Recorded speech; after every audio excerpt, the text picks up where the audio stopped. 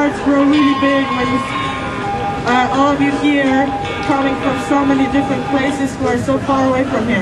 Okay, I need to read it because it's too emotional for me and for all of us to just, to speak like that. We have all gathered here because of an obvious reason, and this reason is Rozbrat Squad. But this is not the only reason why we are all here, because we have came here because we want to reclaim this city. It was stolen from us, and which is being stolen from us all the time, and we think that this is not right, that people don't have the right to decide about the look of the city, the life of the city. And Rozbrat is just one part of the city that wants to be that they want to have destroyed. We won't allow them to destroy our place.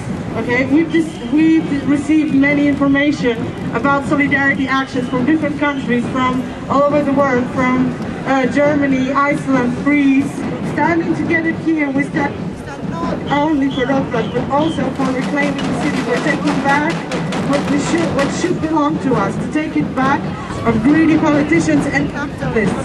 Next Friday, an auction of the grounds of Rozbrat. That's why we're here, to show all the investors who are interested in buying it that there are a lot of us.